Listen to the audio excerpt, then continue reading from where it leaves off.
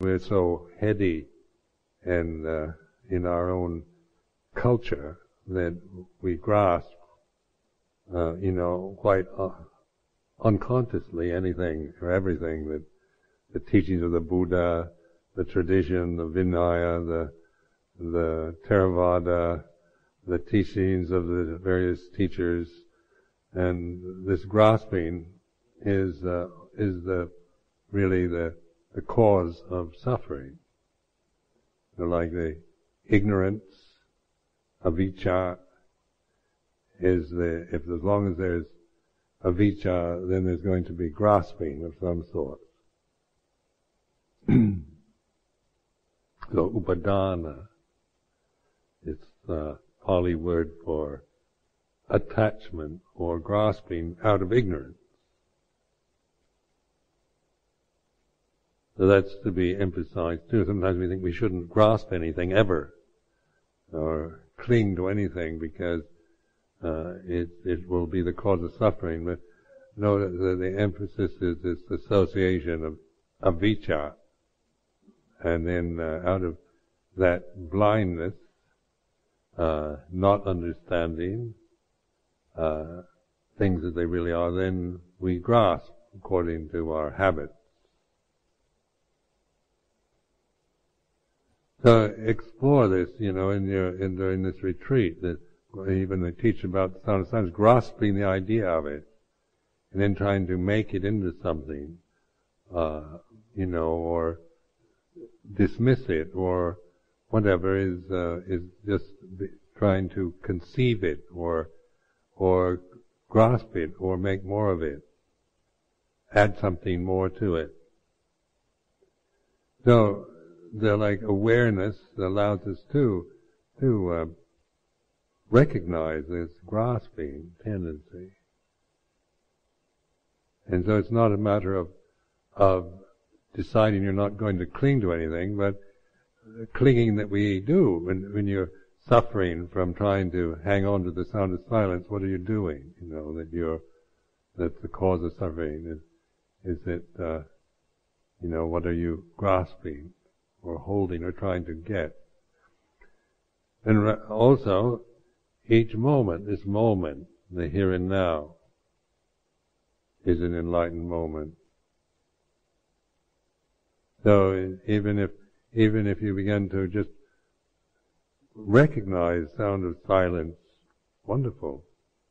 Rejoice in that rather than feel you've got to hang on to the sound of silence in order to get rid of your ego or things like this. The way we can hold to theories or views about trying to purify ourselves or get rid of the defilement. So then meditation becomes more of a joyous celebration rather than a kind of dutiful performance of trying to always be doing something, trying to attain, achieve, or get rid of bad thoughts or egotism or pride and fear and so forth.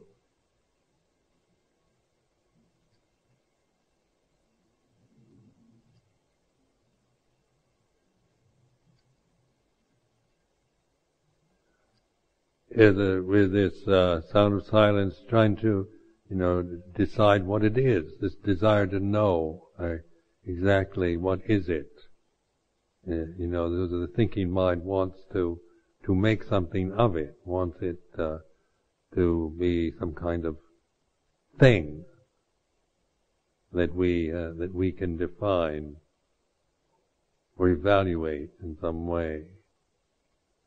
So being awake and aware, and you notice this desire to figure it out, to have a theory or some view about it, rather than to trust in the simple, imminent act of attention.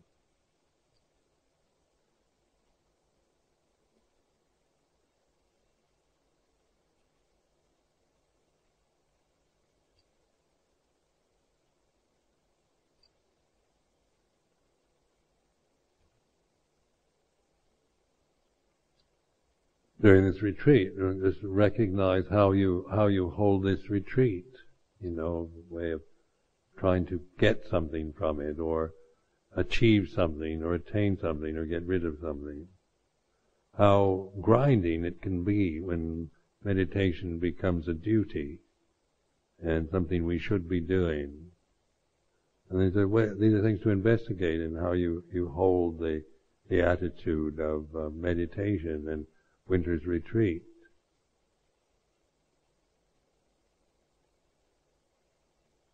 Not that these are even wrong, but to recognize the grasping of this, the way we attach to the theories that we create around it, the ideas or ideals that we hold about it, and trying to attain and achieve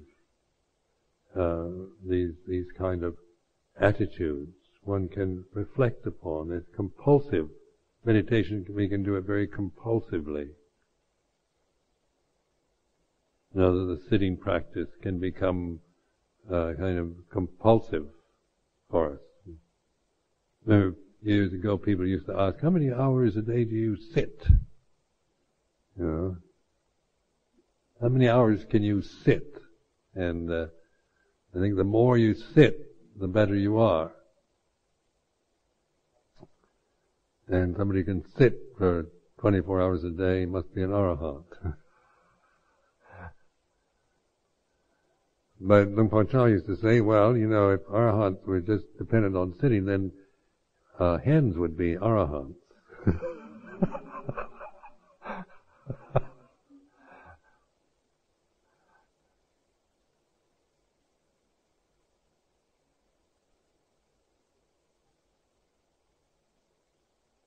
Now I found the attitude, of attention, awareness, and is this of resting and relaxing with it, this rejoicing in it, and kind of really appreciating just some very simple thing of just opening yourself to the present, being receptive and open to the present. Where so much of people teach, and I'm also guilty of this, of teaching, focusing on the breath and getting, trying to attain samadhi and all the techniques that we can use. How do we hold those techniques? So, when just teaching or saying things in a certain way, it can just reproduce these compulsive tendencies that we have. Like from my own background, just a very goal-oriented society where achievement is highly praised, and this idea of being impure, idea that I'm impure and I need to get rid of these impurities, are so kind of ingrained in the kind of mental, in the mindset of my cultural conditioning. So it's easy to just operate on that level of just, hard work, really getting down to it, getting somewhere, achieving. It comes very easy for me because that's how I'm conditioned to see life and to react to life in general.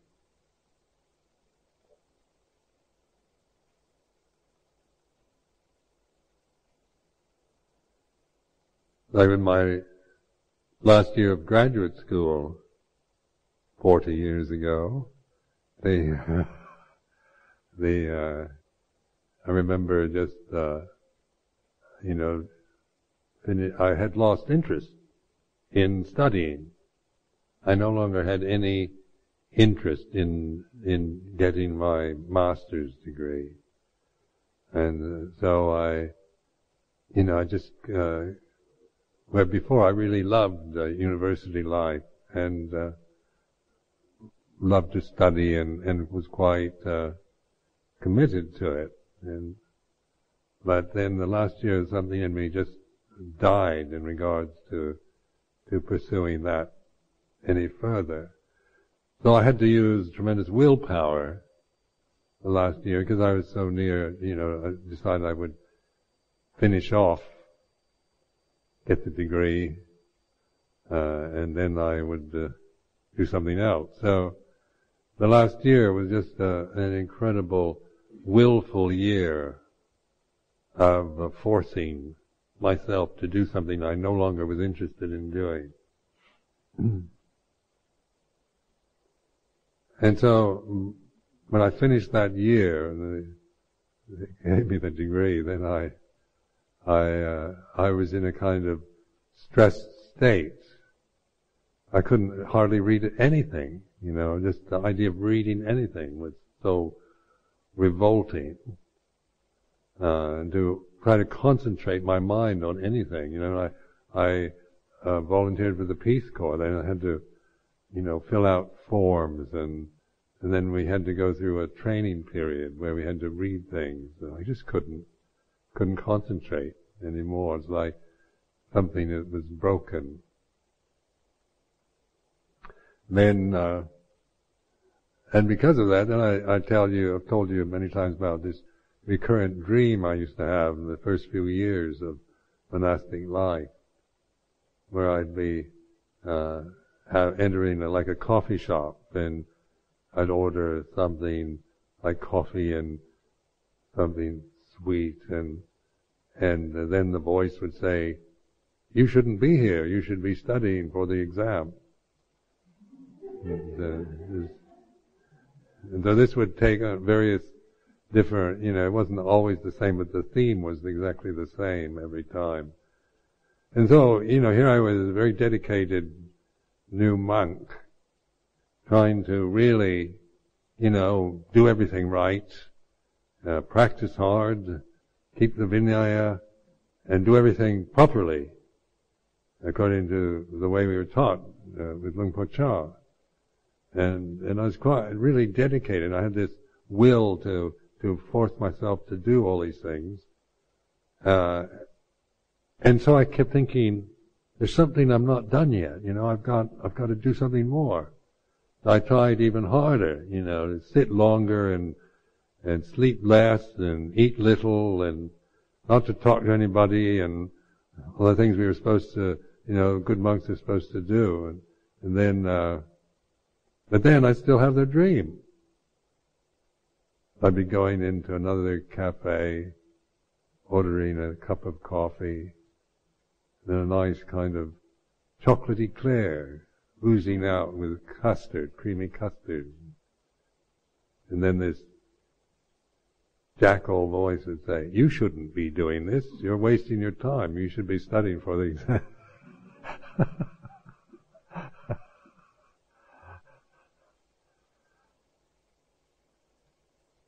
And so I realized that through much of my life, this was like, I always felt guilty about enjoying things. Because you start school when you're very young. And then, this pressure is always that enjoyment, or just you're wasting your time if you're relaxing, enjoying something. And because you should be applying yourself to your studies. You've got to learn more. You've got to work harder. So this was, I found during my, I was in the military for 4 years, and it wasn't so bad then because it seemed to be a period where, the pressure wasn't so strong to achieve. But get back in the school system, in the university system, then this whole thing jumped back into consciousness. Then entering a monastery, of course, this same mindset would be motivating me.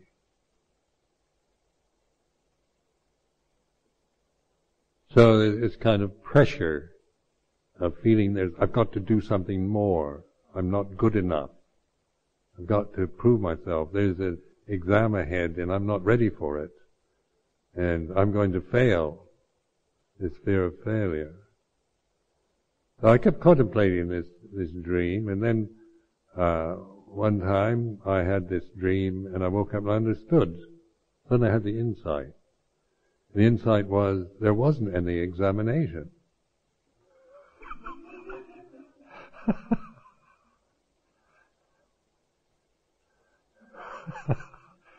But my whole life had been lived with this illusion that there's an examination waiting for me that I'm not ready for yet.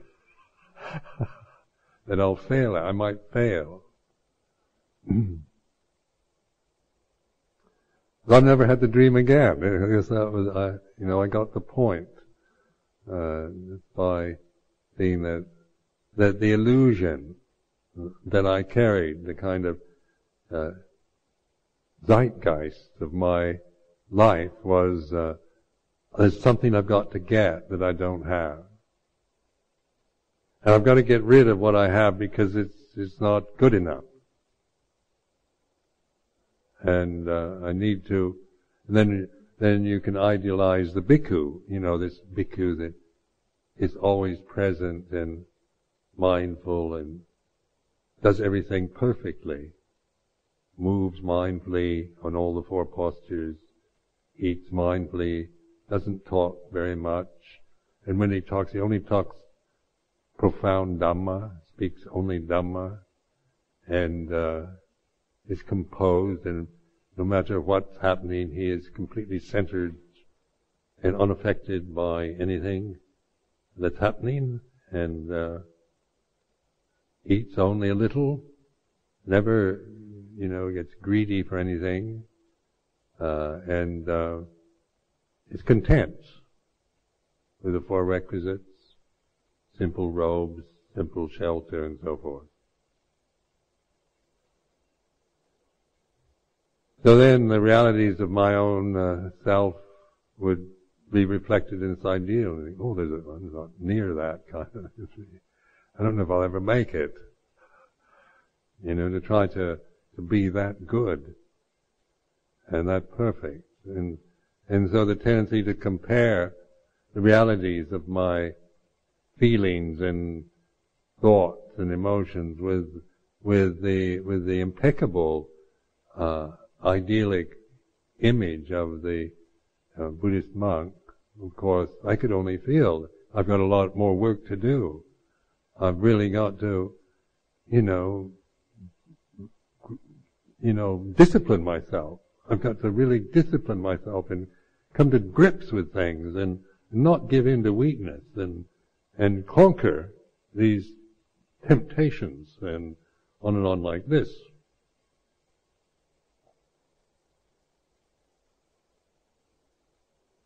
So then you kind of dry up into a kind of, I felt many times that like the monastic life was making me into a kind of humorless, dried up old stick.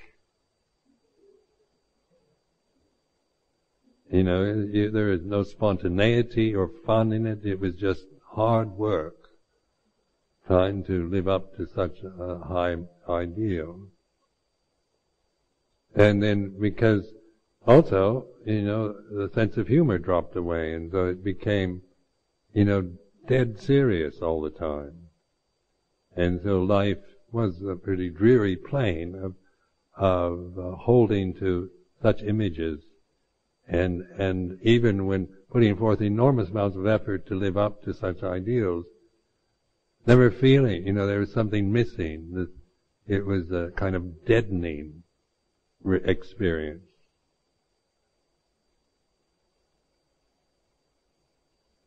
Kind of like, just shutting off your senses, your mind, and kind of trying to die. So it was a feeling of death that enlightenment is you've got to let everything die. And so, just holding to these ideas, they all seemed like, you're getting these ideals from the scriptures and from the teacher and everyone else, and then how I held these ideals was of course affected by my own cultural background. because there's a kind of Westerner, you're brought up to think of yourself as a sinner, as your basic identity, is that you're born in sin and you need to do something to be worthy of God's love. You've got to justify, you've got to prove that you're worthy of God's love. So that's the kind of mindset that comes through being brought up in the West, and especially in the Christian family.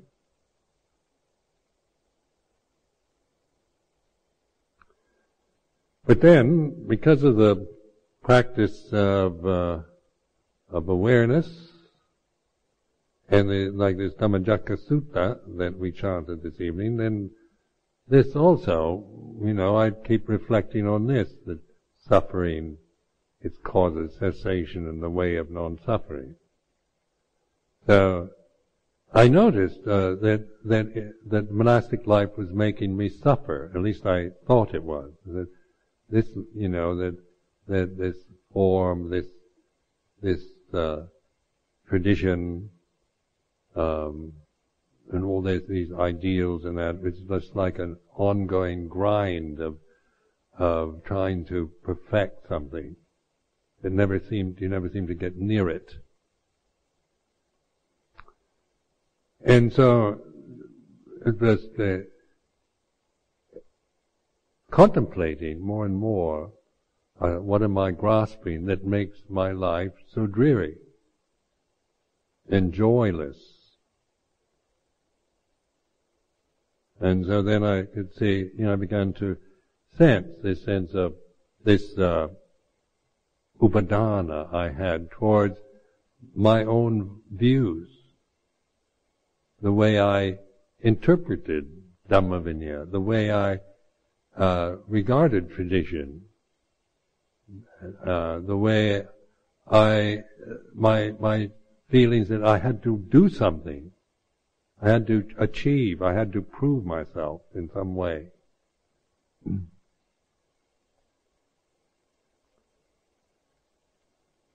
And that it became apparent, I was more investigate, as I was more willing to investigate, as I saw how this was an attachment I had to ideas and views.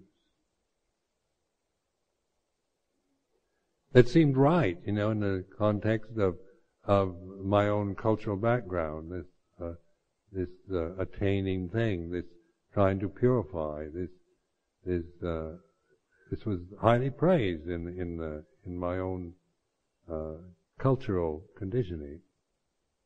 So one had to find a place beyond the cultural conditioning. I couldn't work from my own cultural conditioning with the Dhamma without getting it distorted.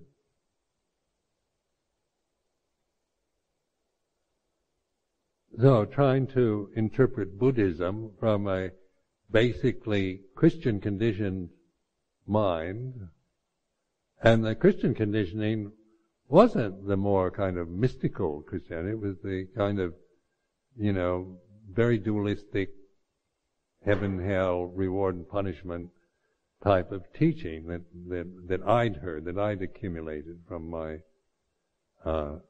childhood. So then contemplating it even more, what is the place where there's no culture conditioning? Because you acquire that after you're born. You don't come out being born as an American. You don't think of yourself. It took me years to realize, as a child, my sister is 2 years older, when she started school, and she'd come back and she'd say, we live in Seattle, Washington, and Seattle is a city, Washington is a state, and it's in America. And I get it all mixed up, never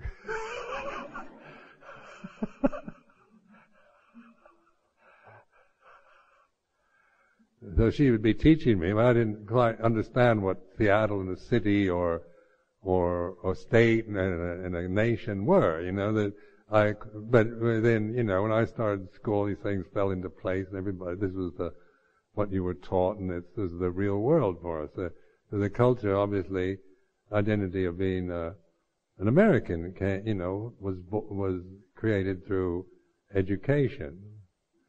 The identity with the body. I remember my sister and I, we used to take baths together. And we really had fun in the bathtub. It was a lot of fun to take a bath with my sister. And then she, being 2 years older, got to the age where she wouldn't take a bath with me anymore. And I was very upset, I remember.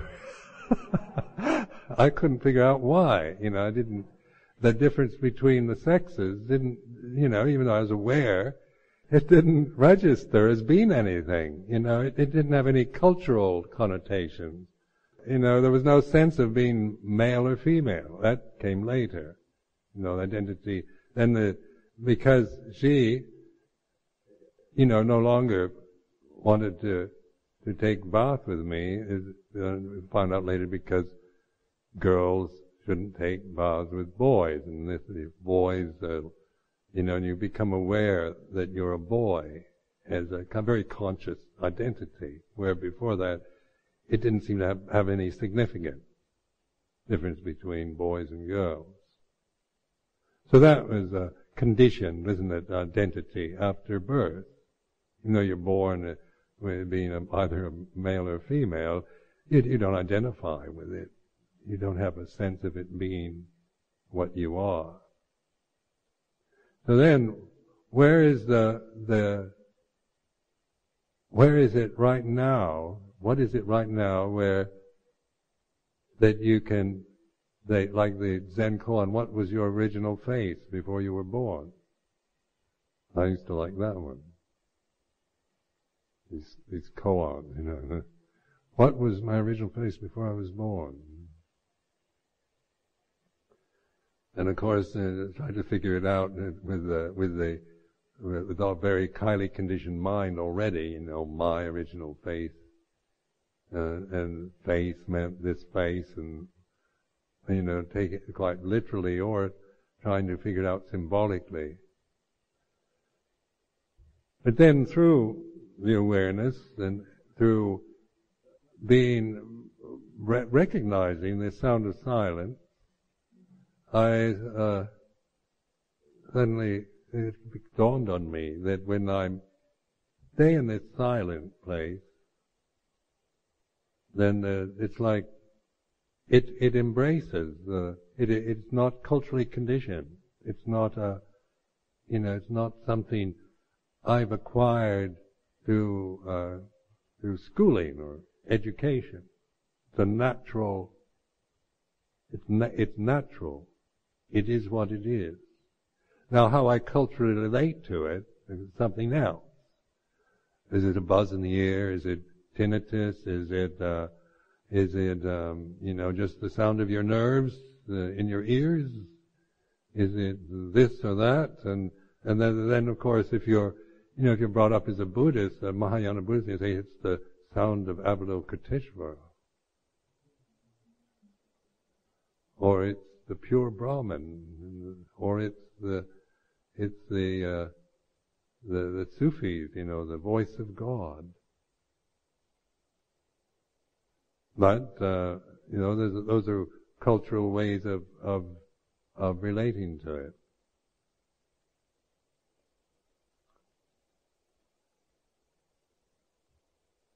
And even in the people interpret, in the beginning was the Word. And then in the beginning was the sound of silence, where the words come from. So just reflecting on this more and more and experimenting, I could sustain it. I could kind of rest in it, kind of float in this sound, seeming sound or vibration. And then, because it sustains itself, it's not something I create. It's not like nimitta that I create. So it's always present. It's just my ability to recognize it or to be with it varies. But as I trust it more and more, then there's this sense of pure presence. There's attention, there's awakened. I'm awake. There's intelligence. It's not a dull trance. You aren't in a kind of dopey state, and that it doesn't make you dopey and kind of lost in just mental dullness. As you rest in it, it's clear, bright, and there's no sense of being anything, of being a person or a male or anything like that. There's no sense of being Ajahn Sumedho. These things come and go, but this always is the constant factor.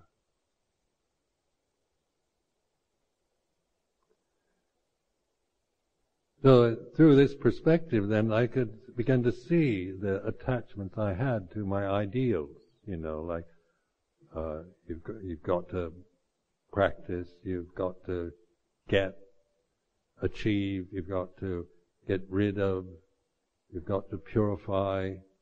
Suddenly I recognize in this stillness, as I learned to trust it more and more, then I could see these compulsions that I create, these compulsive habits that arise and cease.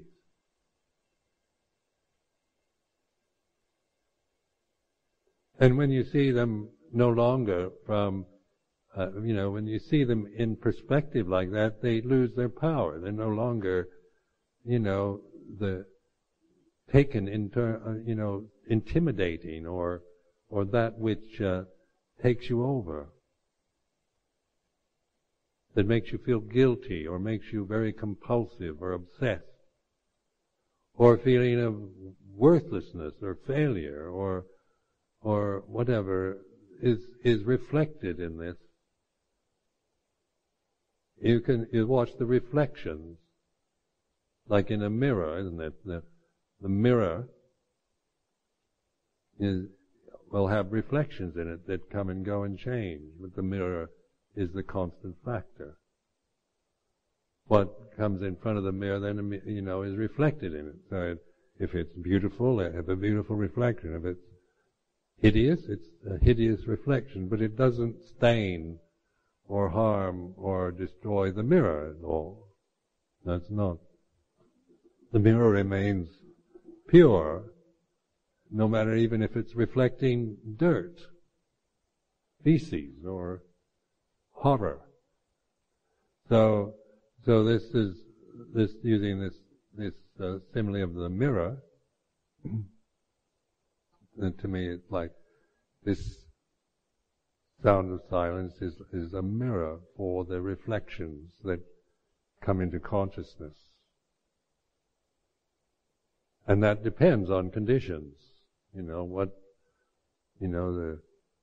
weather, the state of mind, whether you're feeling tired, or you're feeling alive, or you're feeling frustrated or angry, or feeling bored or rebellious or whatever, the reflections come and go. But that which remains, unstained, unsullied, unaffected by the reflections that come and go in the mirror.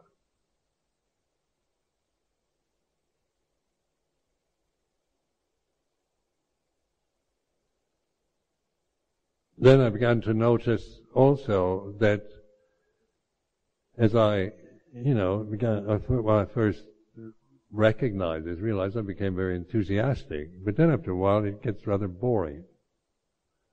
Because emotionally I can see boredom arises because emotionally my habits are to seek extremity. To go from one extreme to the other. So the emotional habits that you develop from childhood are arranged around that, on being happy or miserable. You don't notice when you're neither happy nor miserable. You feel alive when you're happy. So happiness is a goal that is, greatly sought after, to be continually happy, interested, excited, fulfilled, successful. To have a really happy, joyful, wonderful life, filled with interesting friends and exciting events and adventures and romances and pleasure and beauty. And a constant,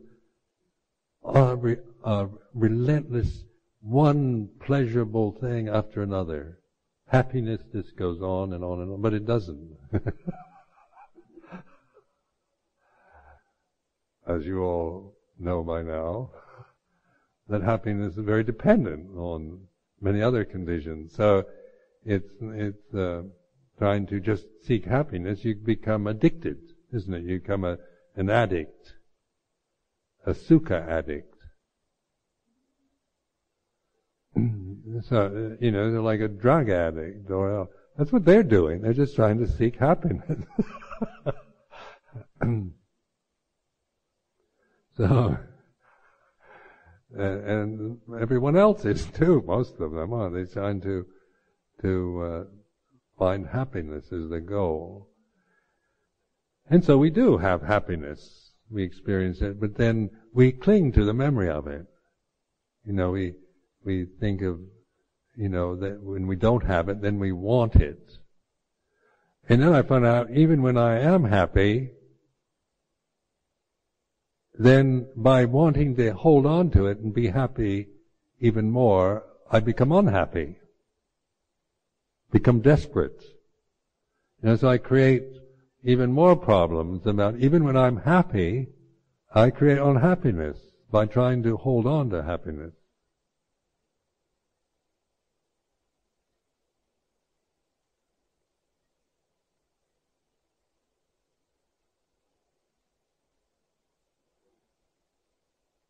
So then in the Noble Truths, the Buddha used the suffering, dukkha, which is unhappiness, suffering, and that is the Noble Truth. Because, my life was very much aimed at trying to, like happiness, interesting things to do. I'm feeling I have a purpose, I have a meaning, I'm somebody worthwhile, I can be a success. I have many friends, and I'm liked, and I'm respected, and appreciated, and admired, and I can, life, an interesting life. I always wanted to have an interesting life. I thought my parents' life was so utterly uninteresting.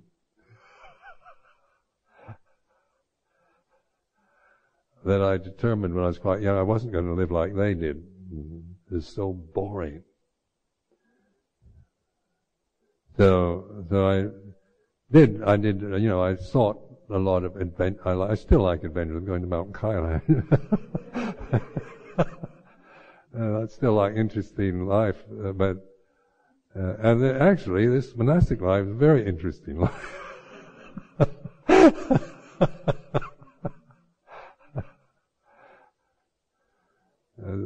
Been very interesting, my life, actually. But yet at times it's very boring, it's dreary. Because of course you have restraint and things like this. You can't just follow impulses and do what you particularly feel like doing every time. But so that you can resent that and be caught in negative, doubting states of mind in regard to monastic life.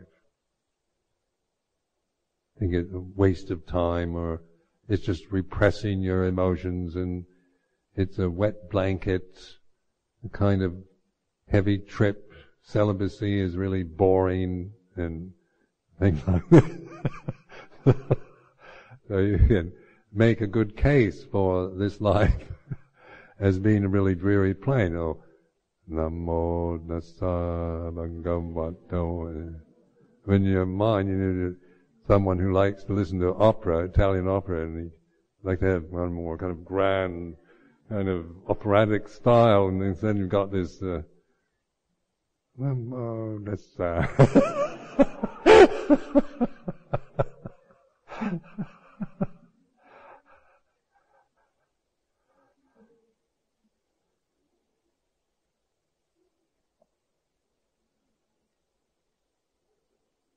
You go, Namo Tassa.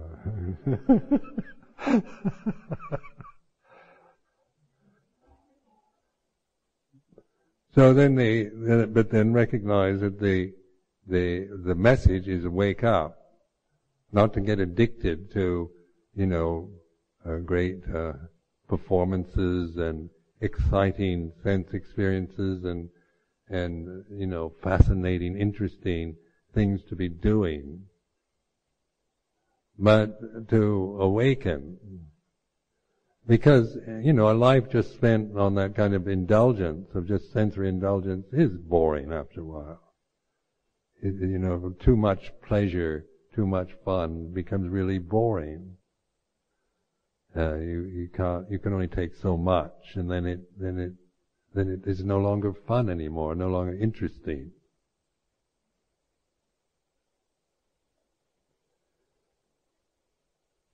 So the awaken, because then it becomes habitual, and when things become habitual, they become perfunctory, and they go into a kind of dreary plateau. So recognize that this awakened state is the whole teaching, really.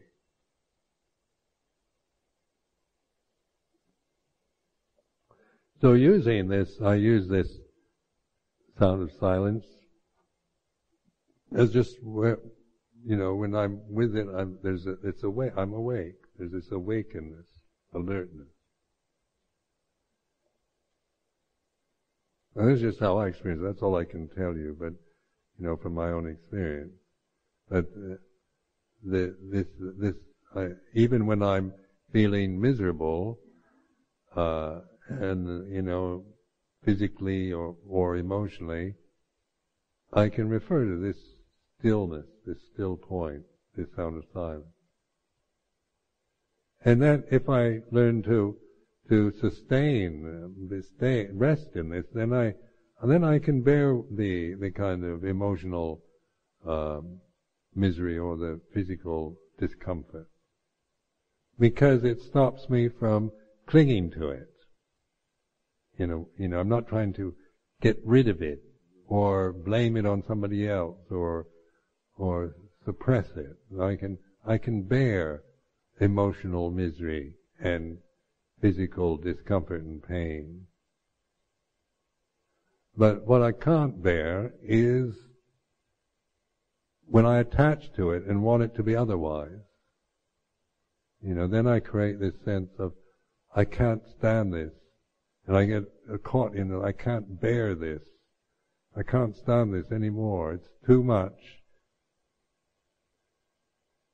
Then I create that, isn't it? That has nothing to do with the kind of mood or the kind of emotional state that lingers around in consciousness, or the physical pain or discomfort. I'm creating that becomes complicated, compounded with my own desires, attachment to not have it, to get rid of the pain, to get rid of the depression, to get rid of the despair.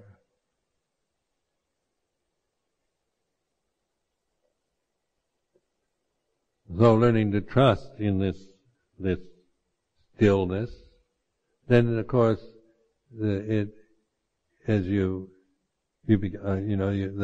challenge is to begin to not just realize it when you're sitting still in the temple where everything's quiet, but in in just the movement and flow of life. And so, even when I'm eating, or brushing my teeth, or putting on the robes, or you can do it with yoga or Tai Chi or whatever. There's always this, or with waiting in queues or riding on the London Underground or whatever. You can, as you begin to detect it, recognize it. It's all the time, everywhere. It's expanding. It's limitless. It has no limits. It's infinite.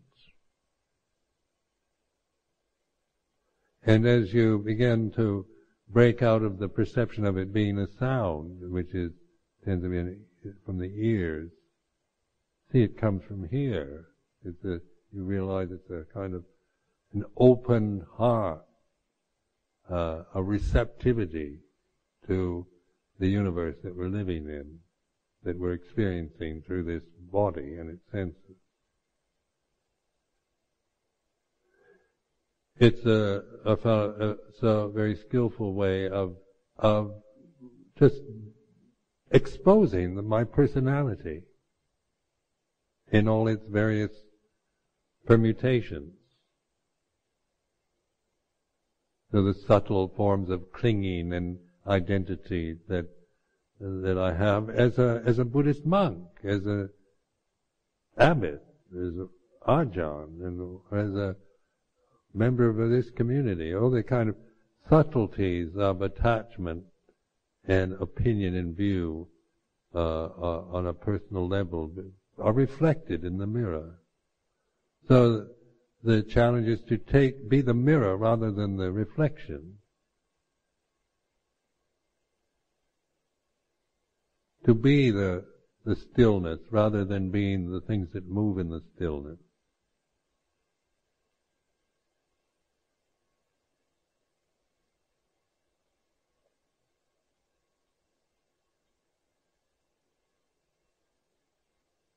How do you do that? So then only words like faith or trust, words take you that far, and then learning to trust in it, not in your idea about it,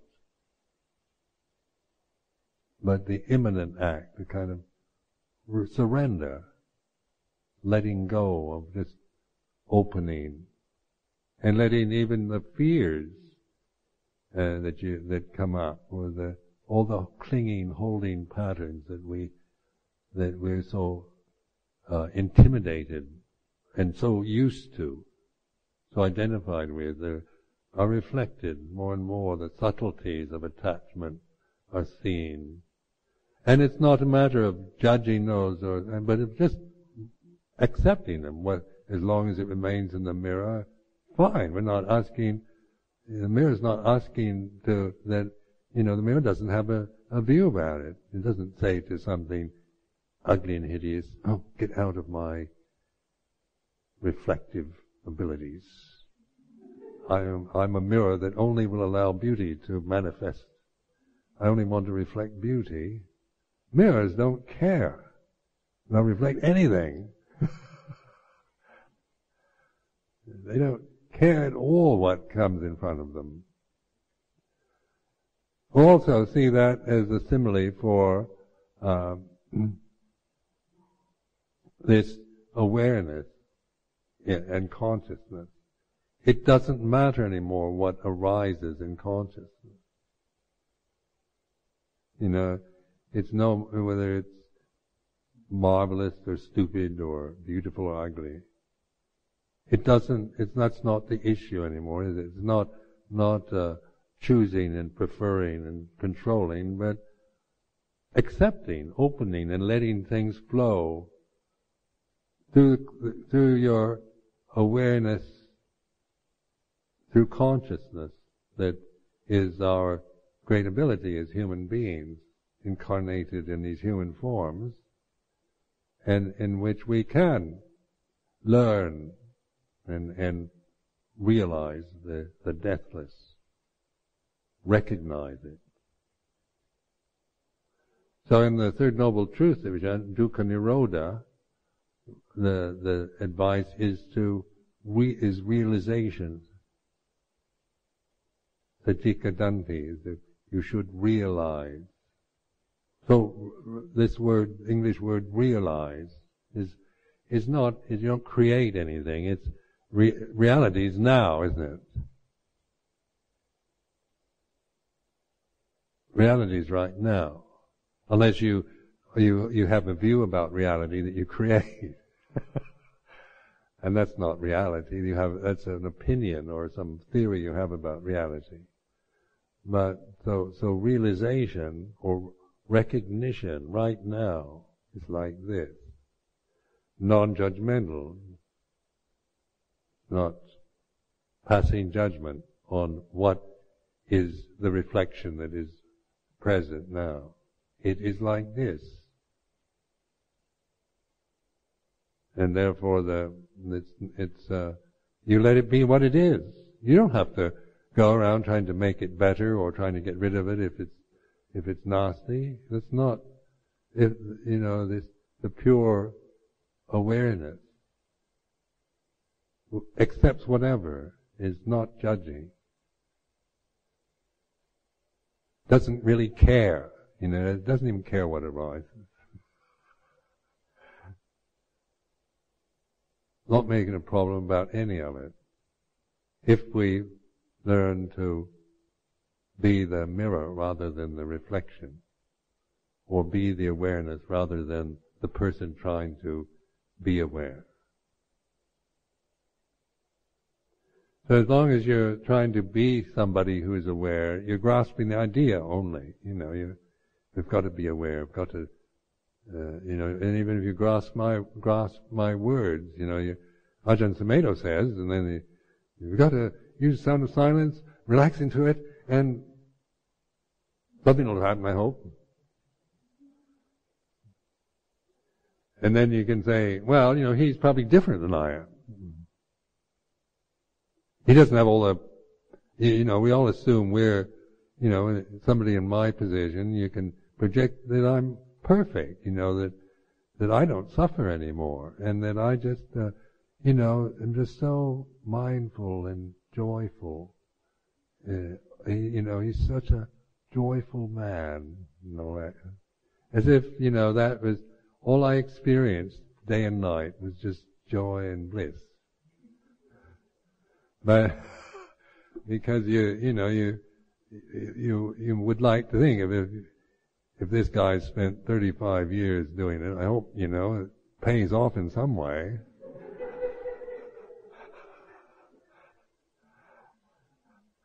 I want him to be living proof that it works, so people expect a lot from me actually. But these are projections too, what you think I am is what you create, isn't it? What your perceptions of me is what you create. It's not, it's how you perceive your own way of and the associations you have with the perception of Ajahn Sumedho is something you create. That's not me. And the same applies to you. All your perceptions, views, and opinions about yourself are not you. They're your creations that you make, that you attach to and you believe are yourself. But when you're no longer holding to the reflections, then there's no self. The realization of anatta. And so the various things that you believe are yourself, they'll come and go, just like anything else. This vipaka kamma, the result of being born, is that you get old. So the vipaka kamma of this moment for me is rather getting old. An old man, old body.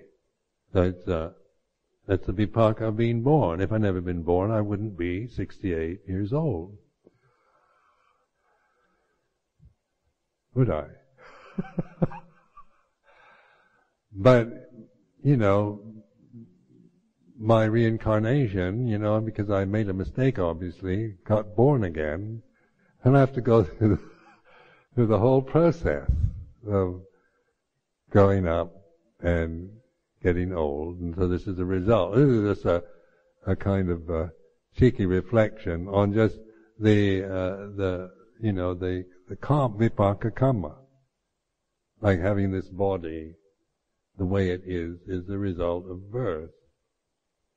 And the way I've lived my life, according to, if I'd been an alcoholic or done all kinds of things that would, be very harmful, then I'd probably look much worse than I do.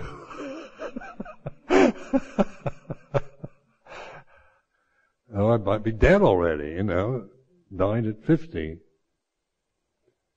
But the vipaka kamma is like this. Then the vipaka kamma, say, of celibacy is what? So the active sex life, you have vipaka kamma, you have memories of it, because sexuality is a very strong experience. One of the great pleasures, sensual experiences of this realm. But it leaves strong memories in the mind. So I noticed, like, after 35, 36 years of celibacy, I have nothing to remember around. And the previous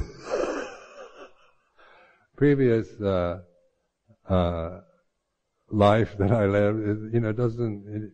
I used to remember things a lot, but now those memories are kind of worn out, so they just don't arise really.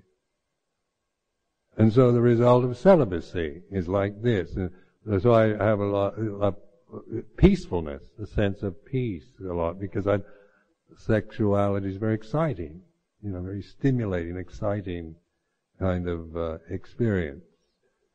And those perceptions are very exciting. So the celibacy isn't exciting. People don't be celibate for excitement.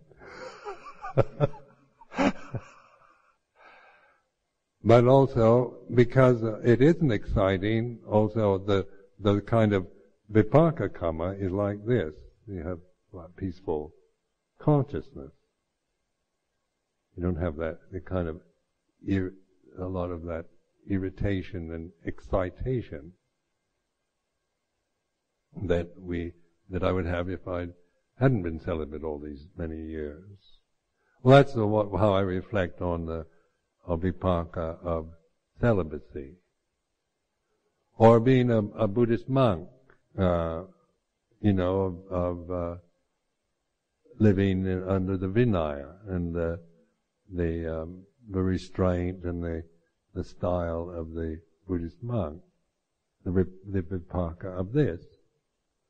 And of course, sometimes one's held the Buddhist monastic life in a non-skillful way, so it becomes personal. So then the vipaka tends to be, a lot of guilt, anxiety, and feelings of not being pure enough if one is grasping at it from ideals, like trying to be this perfect bhikkhu, always present, always, everything, every movement, every moment is completely in full awareness and non-attachment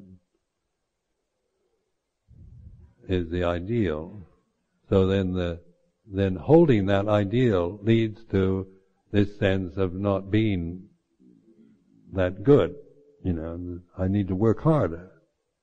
I need to be more mindful. I'm going to be more mindful than I am. And then so you get caught up in these very good ideas about being more mindful. But the attachment to those ideas, the vipaka, is a sense of despair, and it takes you over. You blind yourself by trying to become and live up to some high standard.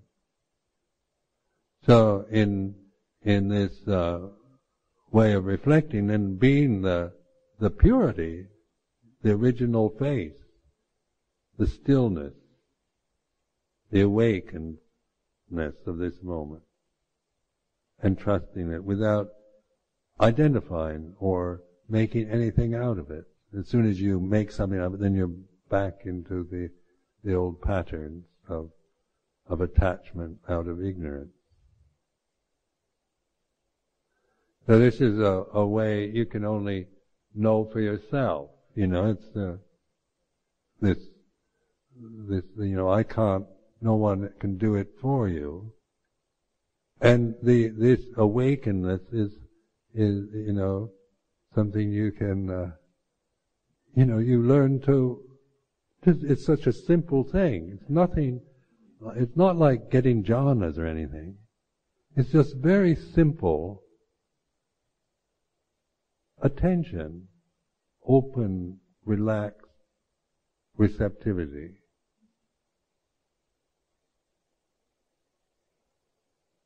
It's not asking you to attain some state before you can really be mindful and really do the satipatthana and vipassana. That kind of advice tends to reinforce this whole sense of, I've got to get this samadhi before I can really do vipassana and things like this. It reinforces the whole sense of, I'm somebody who's got to get something I don't have in order to be able to do the practice that I'm supposed to do to be free from all suffering. So that's another creation of the mind, isn't it? That's another scenario that you might be very attached to. But if you trust in the awareness, then you don't need to become anything or get anything. It's nothing. There's nothing lacking. Nothing you have to do really. It's not even a matter of doing it, of trying to do it, but of just being this, to recognize, to realize. This is a very natural way to be. It's not a high attainment. So then, maybe that's the original face before you. But it is, when you begin to appreciate, then you can see, the cultural, you can get behind the cultural conditioning, or your family conditioning. The way you were, how you were conditioned by your mother and father. You get it's before that happened.